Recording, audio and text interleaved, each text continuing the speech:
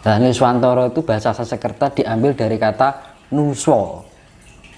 Nuswa itu apa toh? Wilayah yang dihuni artinya. Artinya Nuswa itu dalam bahasa Sanskerta adalah wilayah yang dihuni. Yang bisa dihuni. Ya, terus Nuswantara diambil dari kata Sanskerta Antara. Berarti nek Antara ki ora ning pinggir to, mesti ning tengah to. Iya toh? Iya.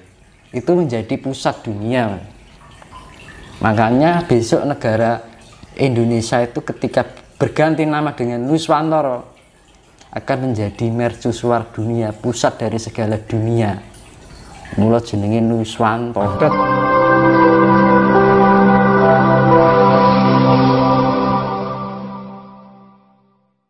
Nah, itu manfaatnya mandi malam itu seperti itu. Jadi kalau dilakukan tiap hari, jadi aku dari sekian puluh tahun itu saya itu ya melek malam juga mandi. Jadi pokoknya jam 12 malam ke atas, bu jam 1, bu jam 2, bu jam 3 kan gitu. Selama berapa tahun? Berarti antara waktu jam 12 sampai jam 3. Aku udah lama menjalani ini. Mandi malam itu kira-kira ada 25 tahun 25. sampai sekarang. Jadi bisa merasakan seluk-beluk organ tubuh kita piye kinerjane. Jadi yang namanya spiritual. Jadi tidak hanya sebatas irasional, tapi benar-benar rasional. Jadi memahami setiap organ-organ tubuh. Kayak nyawa kan sifatnya irasional. Kenapa dikatakan irasional? Karena belum bisa merasionalkan. Kalau yang saya terangkan dari darah nyawa itu kan yang saya jelaskan rasional, yang sifatnya kilo ketok. Jadi mau roh ya apa kan do bingung nek menjelaskan seperti itu. Nah makanya dari sekian perjalanan itu yang namanya olah spiritual, membangun tingkat kesadaran diri, keseimbangan diri, dan menemukan jati diri atau identitas diri. Makanya dengan itu kita bisa menemukan manfaat-manfaat dari organ tubuh kita dan bagaimana cara mengaktifkannya kan gitu, dari sifat pasif menjadi aktif. Makanya hanya dari lahir dibawakan indera kelima, diberikan indera keenam. Indera keenam kan belum bisa merasionalkan, jadi sifatnya feeling yang gitu, insting. Tapi kalau mencapai indera ketujuh itu bisa mempelajari partikel-partikel yang ada dalam diri kita, gimana kerjanya, caranya untuk mengaktifkan, dan itu jagat alit.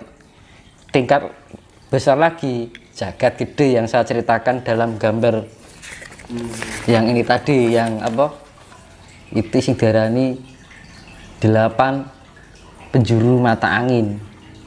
Jadi ini saya bukan mengada-ngada atau untuk kok ngendi enggak, itu kawruh yang saya pernah lihat. Jadi sing diarani itu yang namanya kan menemukan guru sejati ya ada di sini, sing diarani kayugung susuing angin. Makanya ketika kita menemukan sukmo jati, nek ning nggon wayang kan dewa ruci, kowe mlebu ning kupingku, bentuke iki kan kaya bolongan kuping. Itu seperti pusaran budi, kayak nek diarani bahasane black hole. Itu memasuki lubang menuju ke alam langgeng. Nah, di saat menemukan diarani sukmo langgeng, yang diarani Gusti Allah ya kuwi, Mas. Jadi pusat semesta. Jadi penggambaran selama ini kan ya nyun sewu banyak yang gagal paham dengan adanya Allah atau Tuhan atau jagat gede. Wis diarani jagat gede ya ki mau, Mas. Jadi kaya piringan cakra namanya. Cakra semesta. Cakra makanya diarani cakra itu kan pusat dari pusat memusar pada titik itu. Makanya kita punya cakra untuk menuju cakra gede. Nah, itu kalau kita makanya di dalam pewayangan itu Werkudara ketemu sedulur jati nih, sukma jati mau mlebu ning kuping. Setelah masuk ning kuping, dheweke iso ngerti gelaring jagat. Oh jagat iki ngono ngene, oh sing diarani Gusti Allah iki jebule kaya ngene iki. Nah, yang diceritakan di Perkudoro. Nah, ini yang saya alami. Makanya saya bisa menjelaskan kan gitu. Jadi fungsinya spiritual seperti ini. Makanya kok gak seneng toh iso duwe kawruh kaya ngene. Kan ibaratnya gitu. Jadi ibarat ayo sing nom-noman iki to. Padha bangun ben jagat iki iso selaras. Kan ngono to, Mas. Fungsi ini lah ini ajaran ini akan diterapkan di peradaban baru. Itu nanti saya jelaskan ini. Nah, kita kembali pada setelah terjadinya bencana tadi. Lah bencana tadi kan nyeritake kan ada pembalikan medan magnet, terjadi tsunami besar, terus kemarau panjang, terus adanya siklus. Siklus itu apa? Untuk menyesuaikan tubuh kita dengan kondisi alam yang besok itu. Jadi ragane dhewe iki ben iso nyesuaikke karo daya tahan tubuh di kehidupan. Nah, makanya kan virus-virus yang terjadi kan karena siklus. Itu untuk meningkatkan, sebenarnya itu kan untuk meningkatkan kedaya tahan tubuh, kualitas tubuh kita sebenarnya, kekuatan tubuh. Nah itu biar menyesuaikan pada siklus yang telah datang. Makanya kan kuwi nek dhewe ora iso meningkatkan tingkat spiritualitas kita. Akhirnya kan lemah. Kan gitu. Makanya dengan meditasi itu bisa membebaskan dari virus. Kondisi kita nek diarani imun ya ngono kuwi, Mas. Imun kita. Kan gitu. Nah, nanti kalau habis pembalikan geomagnetik, bencana besar, kan penyaringan terus wi. Terus kemarau panjang, baru siklus untuk penyesuaian tubuh kita dengan kondisi alam besok. Kan orang dari 5% bisa jagat. Oke dewi wong Jawa. Jawa ras Jawa maksudku. Bukan Jawa kita. Asia Tenggara itu kan ras Jawa sih. India. Indonesia kan Indus. Nesus itu kan pulauan. Awalnya negara Indonesia ini bukan dari bahasa Sanskerta ning bahasa saka Yunani. Nah, makanya setelah terjadi bencana besar ini, yang saya lihat nama negara kita sudah bukan Indonesia lagi. Ini saya bukan menjat Indonesia yang sekarang, tapi saya melihat kejadian yang setelah bencana itu tadi. Nah, nama itu nanti diganti dengan Nuswantara. Kalau Nuswantara asli dari bahasa Sanskerta, karena kemurnian Jawa ini bahasanya bahasa Sanskerta, dibalikke meneh bahasane kan. Indonesia kan bahasa Yunani Indus. Indus itu kan artinya India. Nesus itu kepulauan, bahasa Yunani dari kepulauan. Makanya kan dibilang India, kepulauan India. Jadi di India karo Jawa kan dari siji. Dari Persia sampai ke Jawa itu kan dulu satu, batasnya Persia. Malah nek dibilang Indus, jadi orang Indonesia ben ngomong gampang jadi Indo. Diganti unit ganti O jadi Indonesia. Nah, makanya besok itu diganti dengan Nuswantara. Nah, Nuswantara itu bahasa Sanskerta diambil dari kata Nuswa. Nuswa itu apa toh? Wilayah yang dihuni artinya. Artinya Nuswa itu dalam bahasa Sanskerta adalah wilayah yang dihuni. Yang bisa dihuni. Ya, terus Nuswantara diambil dari kata Sanskerta Antara. Berarti nek Antara iki ora ning pinggir to, Mas. Mesti ning tengah to. Iya to? Iya. Itu menjadi pusat dunia, Mas. Makanya besok negara Indonesia itu ketika berganti nama dengan Nuswantara akan menjadi mercusuar dunia, pusat dari segala dunia. Mula jenenge Nuswantara.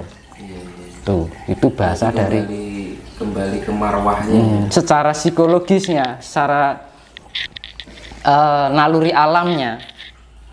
Kan sekarang banyak orang menyebut Nuswantara daripada Indonesia. Apa, Rat? Iya, benar. Iya kan? Iya. Sekarang banyak yang menyebut Nusantara daripada Indonesia. Dan kita lebih nyaman menyebutnya Nusantara. Memang banyak yang Itu sudah naluri alam, Mas. Yang menyentuh jiwa raga kita. Ini seakan-akan kok aku kabeh wong saiki munine do Nusantara. Itu sudah naluri alam. Wis kode alam wis kayak iki lho sok ben dadi jeneng Nusantara. Nah, ini berkaitan dengan pedoman, Mas. Ini bukan menjat yang sekarang ya. Aku membaca yang besok akan terjadi ya. Jadi pedoman itu bukan lagi menjadi Pancasila. Pancasila itu kan diambil dari kata Pancasula. Sula itu artinya dasar, panca iki 5. Iya kan? Artinya apa? Ketuhanan yang Maha Esa ki hamemayu hayuning bawono. Ya kan? Kemanusiaan yang adil dan beradab hamemayu hayuning sasomo. Persatuan Indonesia hamemayu hayuning bangsa. Nah, terus sila keempat permusyawaratan perwakilan yang bin oleh hikmat kebijaksanaan. Lah, kuwi kan hamemayu hayuning keluarga. Iya kan? Terus keadilan sosial bagi seluruh rakyat Indonesia itu hamemayu hayuning diri. Kan dibilang keadilan. Yang kita jelaskan tadi, yang aku jelaskan tadi kan menuju keadilan. Keadilan di dalam diri kita, membangun spiritualitas dalam diri kita. Akhirnya timbul keseimbangan, kedamaian, sifatnya adil, keadilan. Nah, bagi seluruh rakyat Indonesia berarti kan setiap umat atau setiap pribadi seseorang berarti hamemayu hayuning diri. Nah, karena di zaman besok ada pergantian nama di Indonesia ini menjadi Nuswantara, kan gak mungkin toh Persatuan Nuswantara kan wagu. Jadi Nuswantara itu besok mewakili dari segala bangsa. Jadi sudah tidak menyimpulkan satu bangsa, tapi Nusantara untuk semua. Karena apa? Yang tinggal 2% itu ibarat kehilangan ayah dan ibu. Kehilangan negara wis ra duwe pemimpin, akhirnya gabung karo Nuswantara. Itu, Mas. Jadi sudah tidak memakai hamemayu hayuning bangsa. Kan kalau mengatakan bangsa kan berarti masih terpecah-pecah bangsa-bangsa. Nah, itu enggak, jadi satu Nusantara. Makanya persatuan hamemayu hayuning bangsa itu dihilangkan. Nah, terus yang hamemayu hayuning keluarga berarti kan memiliki keluarga netok. Nah, itu sudah digabungkan menjadi satu di hamemayu hayuning sasomo. Kan gitu. Nah, akhirnya dihilangkan yang sila keempat. Tinggal 3. Ketuhanan yang Maha Esa, kemanusiaan yang adil dan beradab, keadilan sosial bagi seluruh rakyat Indonesia. Tinggal itu, Mas, tinggal 3. Diarani hamemayu hayuning buwana, hamemayu hayuning sasomo, hamemayu hayuning diri. Nah, itu yang dinamakan pedoman Trisula. Jadi bukan Pancasula sekarang. Pancasila kan diambil Pancasula kalau bahasa Sanskertanya. Karena di Indonesia kan jadi Pancasila. Nah, besok itu kembali menjadi pedoman yang namanya Trisula. Makanya di Bait Jayabaya itu diterangkan Trisula Widu. Pedoman yang berpedoman adalah Trisula. Jadi yang sila ketiga dan 4 dihilangkan, Mas. Karena sudah tidak bersifat persatuan bangsa, tapi kita menyakup dunia itu adalah milik kita semua. Ora terpecah bangsa-bangsa enggak. Karena apa? Yang 2% kehilangan wong tuwa. kehilangan, ibarat kehilangan ibu dan bapak. Akhirnya gabung karo Nusantara. Kenapa gabung Nusantara? Dan Nusantara itu kebak kelimpahan harta, sugih, gemah ripah lo jinawi. Nanti jangan heran besok itu banyak orang luar negeri berdatangan ke Nusantara. Itu. Nah, ceritanya seperti itu. Ini mengupas yang isi-isi bait Jayabaya, ada keterkaitan dari yang saya ceritakan, bencana dan terjadi perubahan nama, pergantian pedoman, iya kan? Ketemu bait Jayabaya tadi, Mas. Mas, berarti kalau tadi saya dengar dari Mas Tinus tentang Indonesia akan berubah nama menjadi Nuswantara ya? Iya. Intinya kan mencakup dari bukan Indonesia saja kan, mencakup Itu dari dunia, Mas. dunia. Iya. Jadi kalau kita melihat itu, apakah ini kalau kita klikkan dengan banyak orang yang mengatakan, Mas, bahwa Indonesia nanti akan kembali ke kerajaan lagi. Iya. Betul, Mas? Iya, betul. Soalnya kan kalau kita melihat kata-kata Nusantara dan bisa itu nanti akan mencakup seluruh dunia, itu kita flashback ke zaman Majapahit dulu. Iya. Majapahit kan bisa sampai ke. Jadi intinya satu untuk semua, Mas. Itu. Makanya bilang Nuswa. Nuswa kan artinya Nuswa antara. Nuswa artinya tempat yang dihuni. Antara tuh berarti orang yang pinggir, orang yang pojok ning tengah. Berarti intinya artinya itu secara filosofinya itu adalah pancer. Jadi pusat. Ngono loh, Mas. Tapi untuk istilah Wilayah yang menjadi pusat dari dunia ini. Makanya diarani Nuswantara akan menjadi mercusuar dunia. Itu kuwi maksudnya, Mas. Ya gitu. Karena istilah Nuswantara sendiri itu kan sebenarnya udah lama ya, Mas. Ya sudah lama. Itu kan akhir-akhir ini kan sudah menjadi naluri di mulut manusia. Nyebut Nuswantara daripada Indonesia. Toh, kenyataan seperti itu. Itu wis naluri alam, Mas. Sekarang kan banyak nyebut Nusantara daripada Indonesia. Jadi kalau kita masuki zaman itu, Mas, zaman intinya kan kembali ke kerajaan. Iya. Nggak ada istilah yang namanya presiden aja, tetap ratu gitu. Ratu, raja. Raja. Iya, raja. Nanti itu. Jadi terbongkar dari apa yang dibilang adalah yang Jayabaya itu maksudnya, Mas. Trisula Wida itu pedoman dan itu menjadi gambaran yang jagat. Nanti saya ceritakan di Hono Coroko ya soal ini. Jadi penggambaran dari sifat Tuhan itu ada 3: penciptaan, pemelihara, pelebur atau penyempurna. Itu Hamemayu hayuning bawono, hamemayu hayuning sasomu, hamemayu hayuning diri. Makanya hamemayu hayuning bawono ki pencipta. Iya, Mas. Sang Maha Pencipta jagat. Ya toh, bawono. Hamemayu hayuning sasomo, keadilan. Jika kita menemukan keadilan dari setiap manusia saling menyayangi, Hamemayu hayuning sasomo, pemelihara itu yang sifatnya Wisnu. Ya kan? Nah, Hamemayu hayuning diri itu kan yang gini toh, Mas. Ya. Diri ini dewi gini. Bagian tubuh jenengan sing ditutupi napa? Harga diri di sini kan.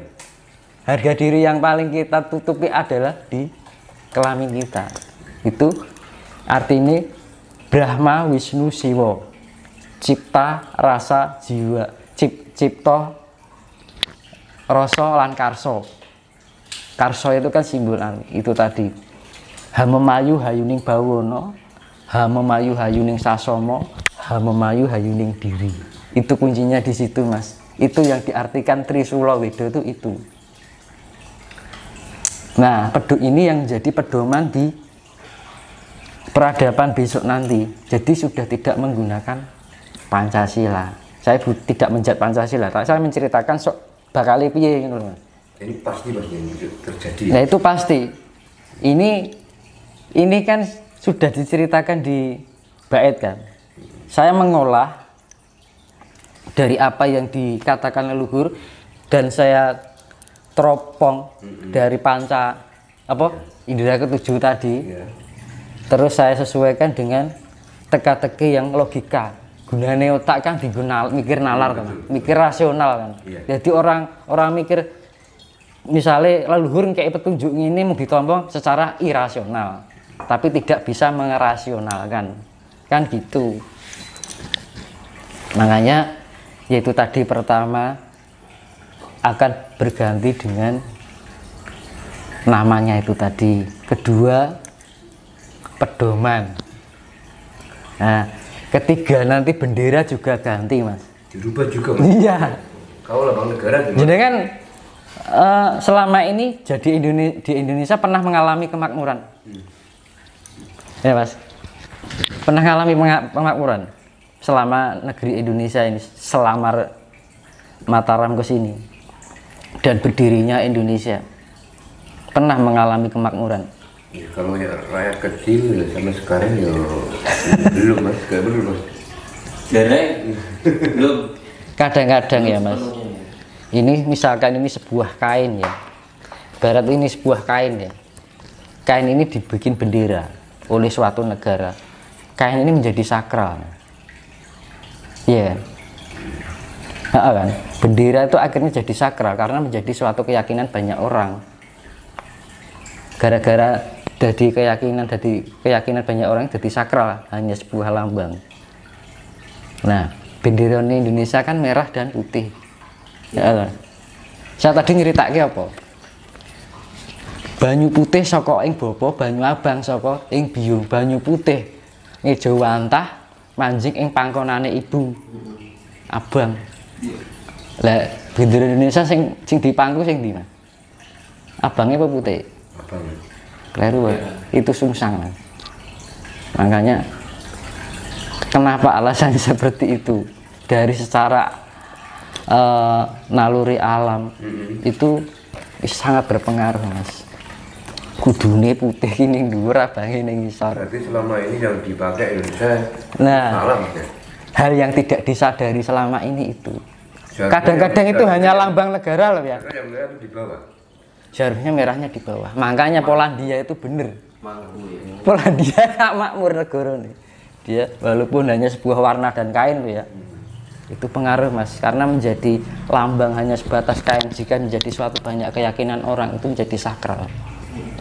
Nah ini mas, kalau misalkan ini kan benderanya kan merah putih.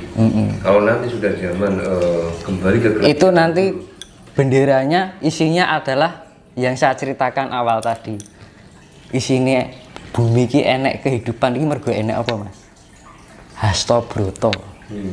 Enek jagat urip iki. Karena ini menyangkut dunia mas. Hasta broto.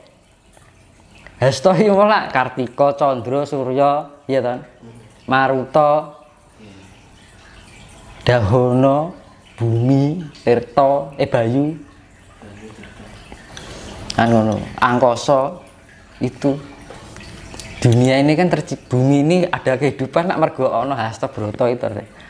Hasta lak 8, broto iki laku. Jadi pergerakan aktivitas dari 8 unsur alam itu akhirnya ning bumi iki enek kehidupan ini mergo kuwi kan.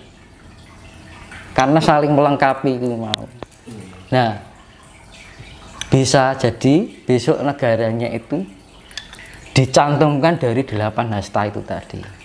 Angkasa, Surya, Lintang atau Kartika, Candra, Banyu ki tirta.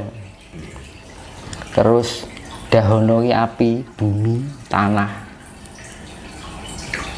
Angin ini maruta. Kira-kira masih lama banget. Yaitu nanti setelah pertama pemindahan geomagnetik. Dengan geomagnetik itu mengakibatkan tsunami besar-besaran dunia. Bertsunami, pecahnya kutub es yang akhirnya menyebabkan global warming. Kemungkinan bisa 3 tahun, akhirnya banyak orang mati kelaparan, tapi orang Jawa beruntung karena berkelimpahan air, kan gitu, masih tertolong. Walaupun yo gak jane yo kaliren mas, tapi setidaknya enek gitu loh. Ora banget mulai diarani Jawa hari separuh. Yo mergone sik kelimpahan banyu keh kan ngono. Terus baru perubahan siklus itu mengakibatkan terjadinya virus itu.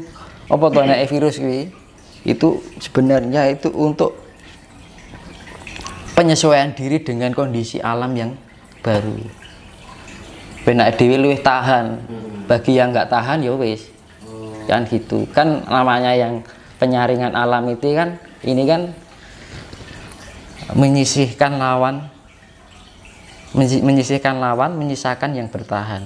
Berarti sing digolek sing bertahan, gitu loh. Makanya kan ini sangat penting sekali kita mengolah spiritual.